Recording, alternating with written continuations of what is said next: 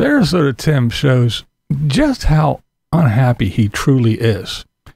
He shows that he is willing to give up everything and sacrifice his happiness for greed.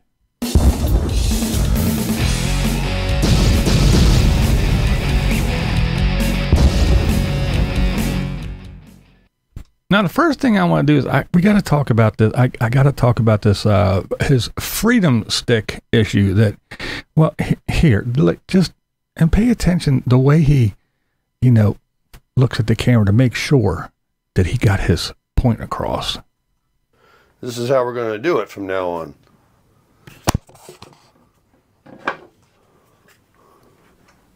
Put this away. I'm not looking towards it for any intruders this morning.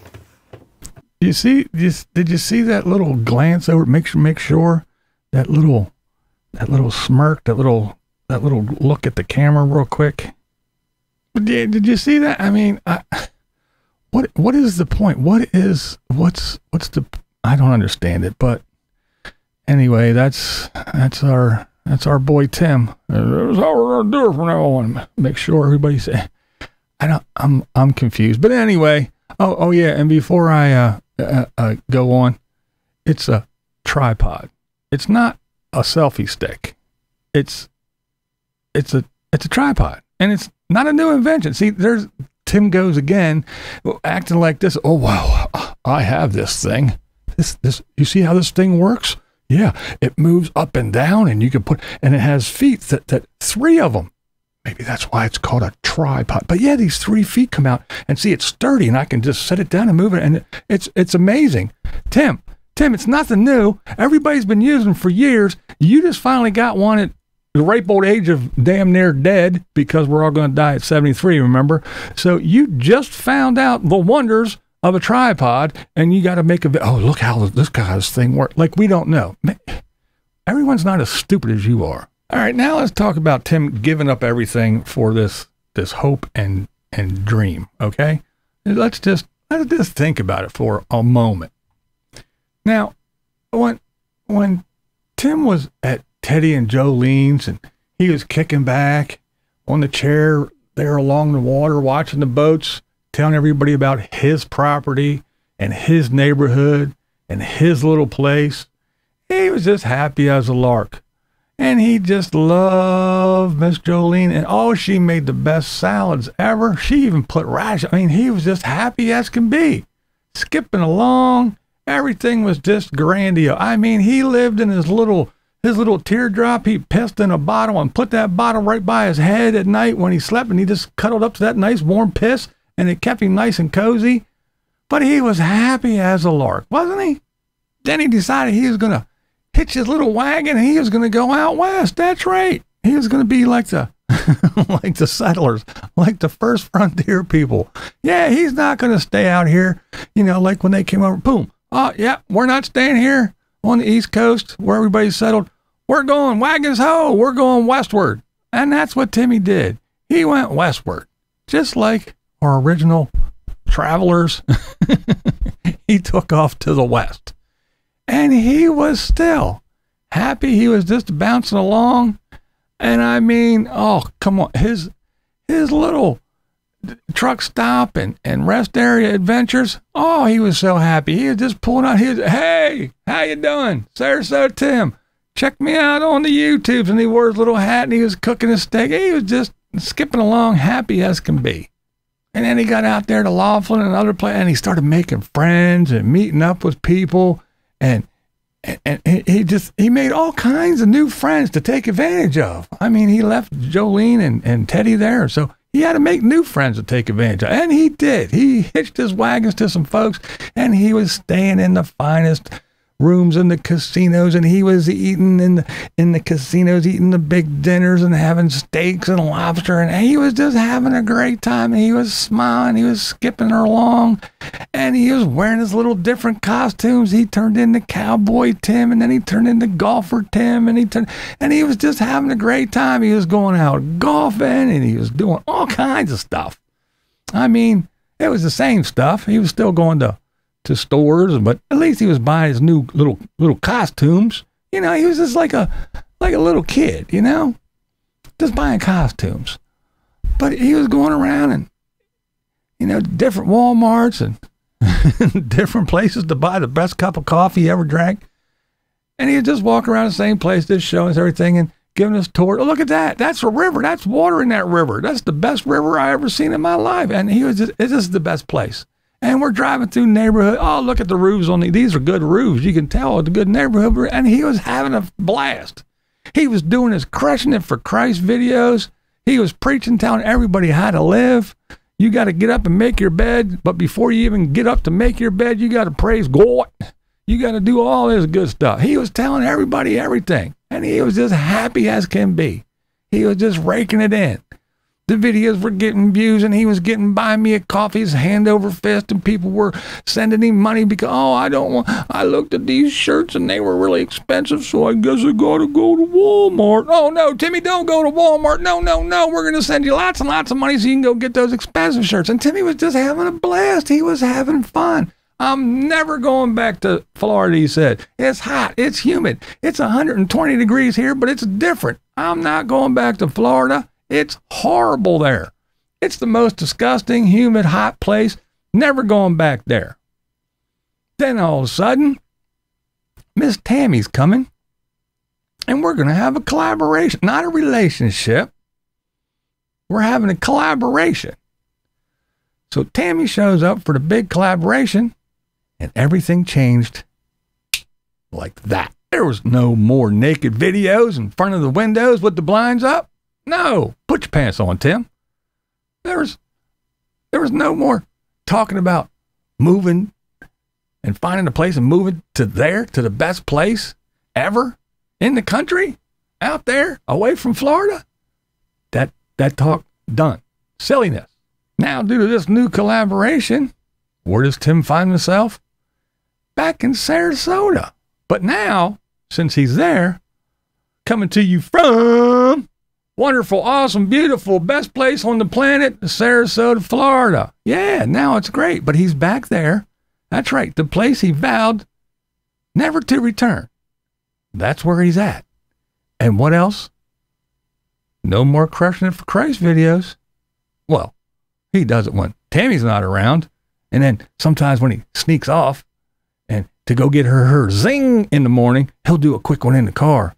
But no more Crushing It for Christ. The blinds are down. That's right. We're not filming out the windows anymore. We're not going over and showing you the toilets and the showers. We're not taking tours of everything. There's no more tours of the Flagstaff outside. There's no more walking around it and telling us how great it is. And look at this parking lot. This is the best parking lot I ever parked at in my entire life. No more of that. No more grilling outside. No more cowboy steaks outside next to the Flagstaff out there on the blacktop parking lot. Nope. Now he's just grumpy. A zing fetcher.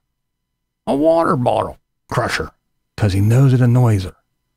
And he can't talk loud in the morning because she's not a morning person. He gets up at the crack of dawn and he wants to make videos, folks. Because he knows the folks are out there waiting. They're waiting patiently. And if he doesn't make a video, he's going to get texts and emails and everything wondering where Tim is. So he's got to get up, folks, and make that video. But he has to be quiet because everything changed when the big collaboration started. And now Tim has a break. Tammy's gone. And what does he do? I mean, you can see the smiles come back. And what does he do? He can get out his costumes again and be happy. Let me introduce him to you. Hey, how's it going, everybody? Cowboy Tim. Yeah, I just flew in yesterday from Bullhead City, Arizona. I heard Sarasota Tim was playing Bachelor this week. Oh, boy. So I thought I'd come down here and check out Florida, take a look and see what it's about, visit him. And, man, I'm heading back to the desert. This is hot down here. This is humid. I don't even think I can wear these jeans, these boots. It's going to be too hot. I think it's going to be like 92 today, but they got a lot of humidity. That Timmy, he's a card. That's some funny stuff right there. I don't care who you are. That there Timmy. You see how he did it there? He was Tim. He was Sarasota Tim and introduced Cowboy Tim. Wasn't That was clever. That was pretty clever. And just like, remember when you was little and I don't know, maybe you didn't do it, but remember when you were little and you go to school and you come home and then on the weekends, what do you do? You got your little suit on, you got your little costume, you got a little cowboy hat, you got your little belt on, and you had your little cap gun 6-shooters, pop, pop, pop, pop, pop, pop. Yeah, and you put them on, and you even, sometimes you even had some boots if you were lucky, and you put your little cowboy boots on, and you went out in the yard, and you were with your little cap gun, your little 6-shooters on your side. Oh, yeah, remember that? Well, that's what happens when Miss Tammy goes, and it's just little old Timmy all by himself. The little boy comes out, and he can play dress up, and he can be happy, and he can smile, and he can do silly things. Yeah. I just think it's so funny. And he you know, just like a female would do, you know, hey, look, I got this new outfit, and she puts it on and goes and models it for the camera and stands in front of the mirror and looks and everything, and then goes back and changes into another one and comes out and look at this. That's what Timmy does. Comes out in his cowboy boots and his jeans and a little cowboy hat. He stands in front of the mirror and the camera, and he's got to make us. You got to love it. You got to love it. But look, does he do that shit when Tammy's around? No. He tells everybody, get out there and live. You got to live, folks, because no one's promised tomorrow. But he gave up everything for greed. He gave it all up just for the prospect of money. It wasn't even there yet. It was just the hope, the dream, the prospect of money. He gave up everything. Just think about it. Timmy had these big plans. When he was out west, he loved it out there. He kept telling everybody how great it was. He was moving out there. He's going to find a place. That's right. When the collaborator got there, they were going to live out there. They were going to find a place. Everything was going to be great. I'm never going back to Florida. I don't have to go back here. I love it out here. I'm even asking God to make this blessing come true. I remember him saying that in his car, in the truck. I'm willing. I'm asking God to get me a place out here. I remember that video. And no, I'm not going to go rifle through his 10,463 videos just in the last 2 months to find it. But all that's out the window now. It's gone. Poof. Everything's gone away. I mean, he just gave it all up. And now the only thing left is, I would really like this car. Once Miss Tammy's lease is up, I want her to get me this one. But everything just out the window. So all those promises of travel and excitement and being out west and doing this and doing that and everything and never going back to Florida, after all that went to shit, now he's back in Florida and he's making more promises. That's right. He's smiling and he's trying to put on the smile, but he's grumpy as shit. He started watching TV and he's all rah, rah, rah, rah, rah. He's mad up at the world and everything's horrible and this and that, and he's going on and he's promising, well, I'm telling you, folks, exciting content, folks, stuff that everybody's gonna like, folks. We're going to Disney and we're doing this and we're gonna do that. And guess what? Nothing. Boom. Nothing exciting, nothing new. No Disney video, didn't even go there. Everything went out the window. And again, nothing more new and exciting. It's still what? Coffee videos and going to Walmart. Nothing changed. He even said him and Miss T, we're going to look for a place here. Oh, we're going to a condo, a house, or whatever, apartment. Wow, yeah, we're doing that. Oh, no, folks, let me tell you, I'm going to have to make me a real estate video, because I'm going to tell you what, yeah, the real estate market is, and we're not doing that. No, everything went out the window. Everything. Every little possible. Look, Tim saw the potential for money and made all these big plans. He gave up all his dreams, all his chance to live, because no one's promised tomorrow. He gave everything up and ran back to Florida for what? Nothing. Not a damn thing. The smile got wiped off his face and nothing. None of his little dreams came to fruition.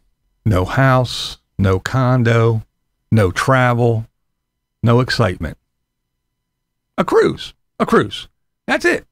He gave up his rest stop adventures, his truck stop tours, and all his costumes for a cruise.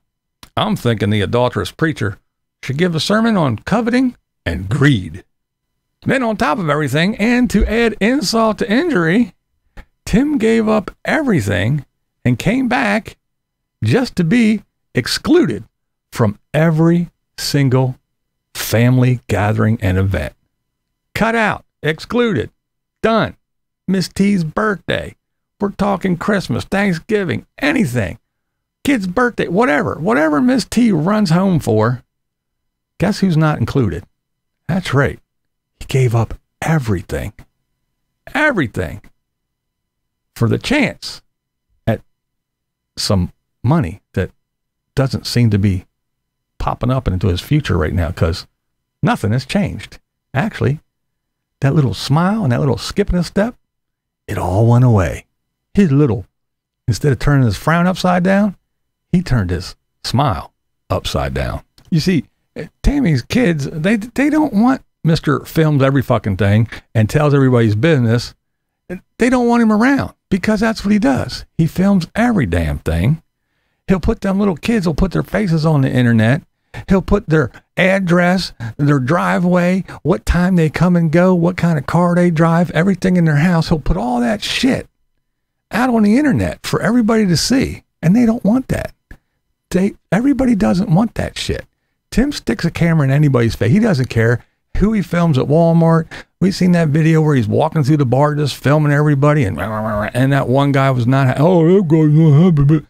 He thinks everybody's just there for him and his pleasure and his fucking enjoyment. He has no sense of anything except him. But they're like, no, we don't want that goofy clown around here. And I'm going to tell you what, this really annoys me. And it came back to light again in Lollivoil's recent video.